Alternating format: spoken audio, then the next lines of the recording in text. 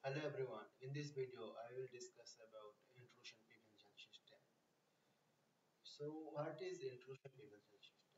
So, IPS systems are bit similar to IDS system or intrusion detection systems. It detects and prevent identified threats. So, it works based on predefined knowledge base, or it can have good checksum and checking out whether the new checksum is matching with them or not.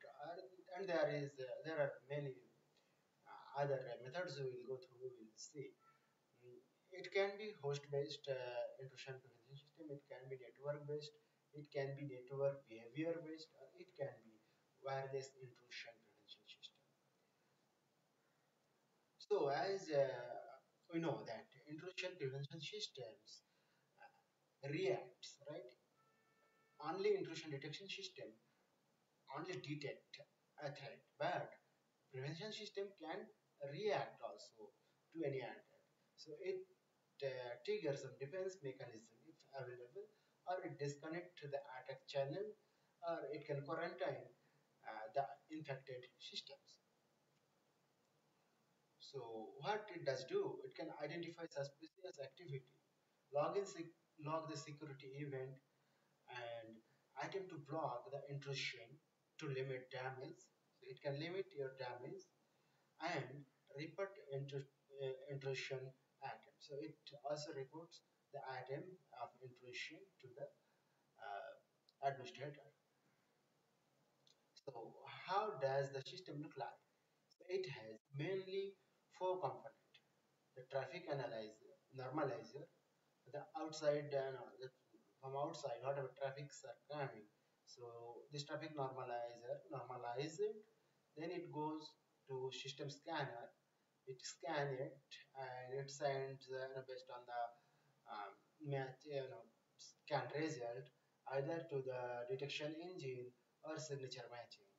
So if it is signature based matching is possible, the signature matcher will match and to check whether some existing signature is matching with it or not, and otherwise it will come to the detection engine and it will try to detect using some machine learning method and other methods are there. Okay, then it sent to the traffic shaping, and traffic shaping will communicate with the reference table. So these are the main part. Other thing is here the detection engine or the signature matching if failures, or it gets okay, this is a good traffic coming in, then it alert the manager accordingly and the manager can take response. Yeah, some response can be taken, right? So there are two kind of anomaly network activity. One is called baseline, another is called anomalous. So baseline activities are defined are defines what are abnormal or malicious behavior looks like. So you have a set of activities which are actually that they are abnormal activity or malicious activity. Okay, and some anomalous activities are these are the activity which are happening. Okay, so setting up clear baseline will save time to prevent anomalous activity. So anomalous activities are the activity which are basically attacks. So it is false positive and false negative activities if the network has slightly unusual normal behavior. So you can see that base activities and anomalous activities are overlapping. So these overlap sections are basically known as. Now the anatomy of intrusion analysis is look like this: the incoming traffic first preprocess.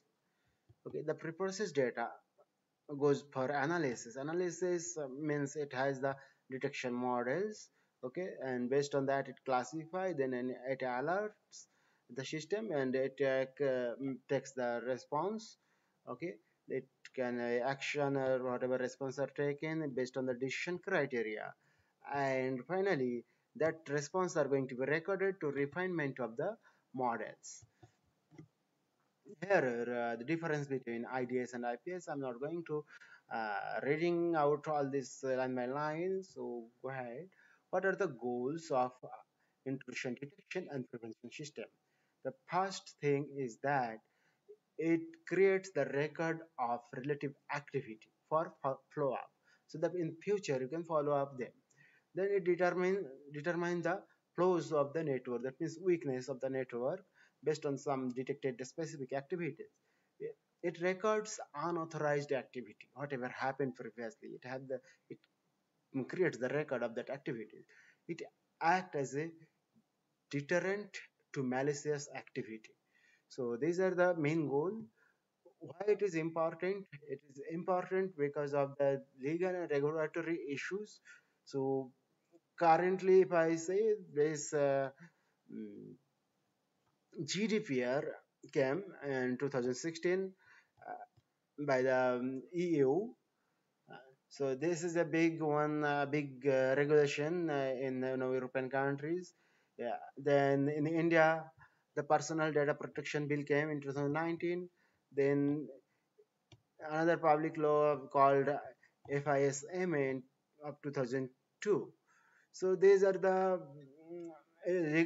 legal issues to be satisfied when you are handling public data or you're storing data in the server, and you have to assure to save them from the attacks or outside access. Okay, then quantification of the attack, if there some attack happened, how we are going to quantify it. Then establishment of an overall defense in-depth strategy for your data. Some more importance are here: detecting the intrusion automatically, in-depth knowledge base you are going creating, then large volume of data can be dealt with. It is almost no, in real time in, uh, text action. Then automated response, built-in forensic capabilities, built-in reporting capabilities. So these are the importance. Here everything comes in a single slide what we came through in last three videos. So thank you for watching.